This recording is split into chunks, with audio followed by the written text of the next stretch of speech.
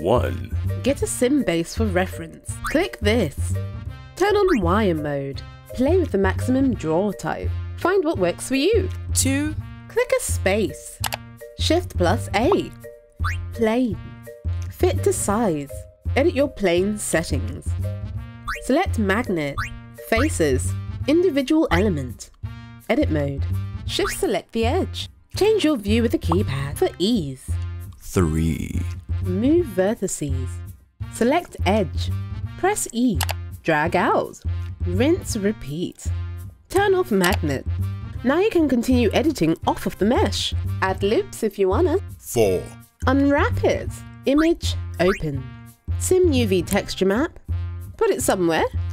Export UVs and add texture. Or paint it. Done! How fashionable. For more Pixie tips, don't forget to subscribe.